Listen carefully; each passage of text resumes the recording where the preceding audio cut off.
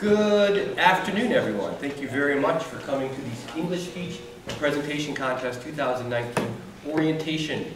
My name is Professor Green. I am in the Faculty of Law. I'm also the Deputy Director for the Center for Global Education and Exchange.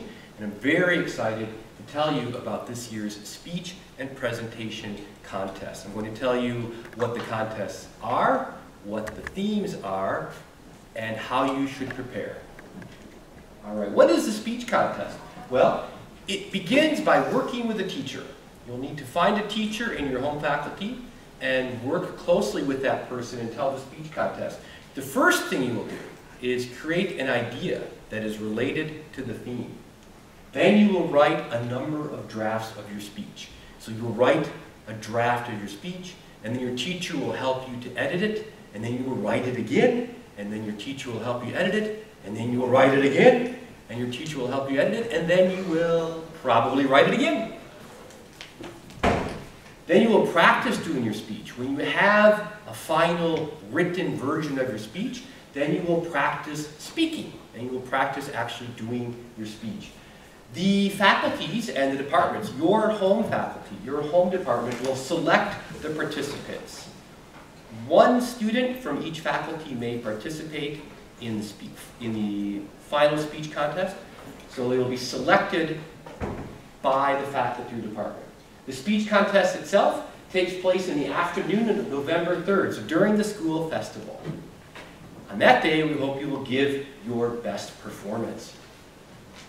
And it is open to students who have studied abroad for less than 6 months and who have not attended international schools. All right, so if you went to a high school where the official language was English, then unfortunately you can't join the speech contest, but you can join the presentation contest, and I'll talk about that in a little bit. All right, so why should you enter a speech contest? This is what previous TOEIC students who participated wrote about in the survey we gave them. I never tried a speech. I wanted to challenge it. I wanted to challenge how well people could understand my ideas and pronunciation. I wanted to improve my speaking skill. I wanted to win something. All right, there are prizes. Why should you enter a speech contest? This is what Toyo University hopes. This is why Toyo University hopes that you will enter the speech contest. We'd like you to make an effort to speak in front of many people. This is a very important skill for your future careers, especially if you want an international skill. We hope that you will meet like-minded students from other faculties. You'll get to meet students from other faculties doing the same thing you're doing. You can gain confidence by doing this. You'll feel more confident for the future. And at the same time, you'll improve your pronunciation, your timing, and your general speech-giving skills. Also, we hope that you'll learn by making an effort, you always get a good reward. Just doing a speech contest and completing it, that is its own reward. Because we, at Toyo University, we believe everyone, all of you have a voice. All of you have something very interesting to say, and we like to hear it. All right, let's talk about this year's contest themes. This year there are 3 different themes. You will please choose one. All right, the first theme, is social media bringing people together or pulling them apart? Describe benefits and or problems of social media in our personal lives and communities. Topic B, what should the principle of gender equality mean and how can we fulfill it? Describe both local and global barriers to gender equality and how they might be overcome. And topic C, what does the idea of social responsibility mean to you? Discuss a personal experience through which you realize the importance of social responsibility and how society can benefit from it. All right, so there are the 3 topics again. Social media, gender equality, social responsibility. In a nutshell, right, the main point of each one.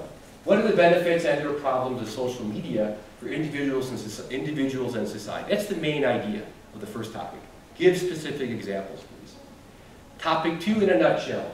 What prevents gender equality and how do you think it can be achieved? Again, please give specific examples plus practical advice to create gender equality.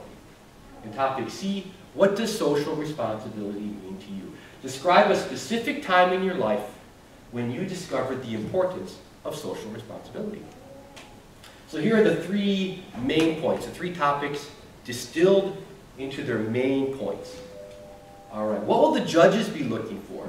Voice feature, body and eye control, and a compelling message based on knowledge gained through studies and experiences. So voice feature, right? Speaking loudly and clearly with the proper tone. Body and eye control.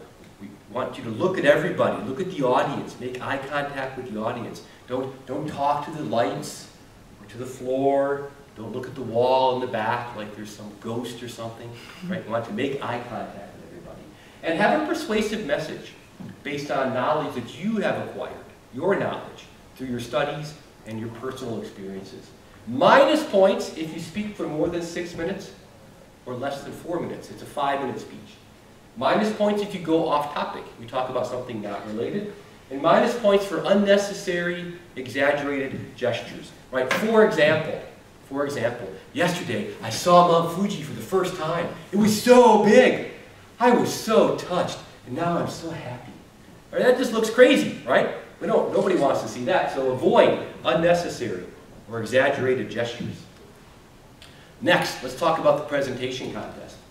In the presentation contest, you can work with a group of 3 people. So choose 1 or 2 friends to join you, and choose a specific topic related to the theme. Now, let me stop here to point out, these people do not have to be from your faculty. They can be from any faculty at Toyo, all right? Use images and a careful explanation to show your idea, and be ready to give your presentation on December 14th. December 14th, so not the same day as the speech contest. And it's open to anyone, anyone. If you studied abroad or you went to international school, no problem, you can participate in the speech contest. All right? If there are more than 6 groups total that register, then there will be video judging before December 14th. There will be video judging. All right? What is the topic? The topic is, what do you see for Japan beyond the 2020 Tokyo Olympics? Research the issues you believe will shape Japan's future the most, and propose how we can harness the power of the Olympics to make this future as bright as possible. Show the results of your research with references to facts, trends, and data. Be specific in your proposal about how your plan can develop Japan's future after the 2020 Olympics. Let's break this down. Let's look at each part of this. All right. Japan after next year's Olympics. Research issues you think are important. Propose, make a plan, how we can take all of this energy from the Tokyo Olympics, all of the money, attention, anything, and use it for something for Japan in the future. All right? Show the results of your research with facts, trends, and data. You need to show the basis for your idea. And be specific in your proposal about how your plan can develop Japan's future after the 2020 Olympics. Right? But what do you think will shape Japan's future? That's your decision. That's your idea. That's your opinion. All right. What will the judges be looking for? Content, right? The main idea, the organization of your presentation, the visual appeal and design of your information. Right? You'll have to have some visual information. Please try to make it as appealing as possible, well designed. Delivery, right? Of course, how you speak. Persuasiveness, is this a good idea?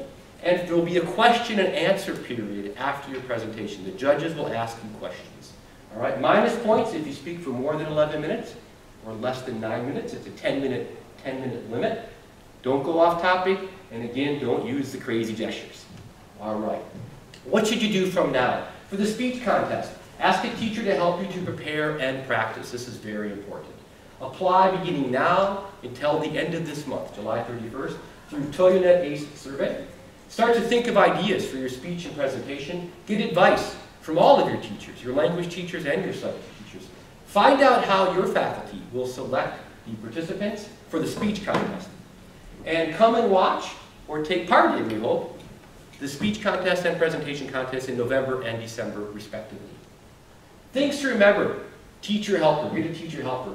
For the presentation contest, find 2 people to join you. And here's something we don't want to forget: prizes. There are prizes in the contest. Prizes will be awarded by both Toyo University and private companies.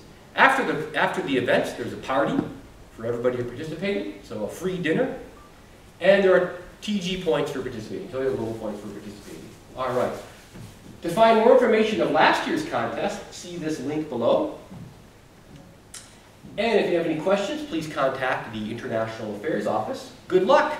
Thank you very, very much. Hope I see you all in November, December. Have a good day. Thank you.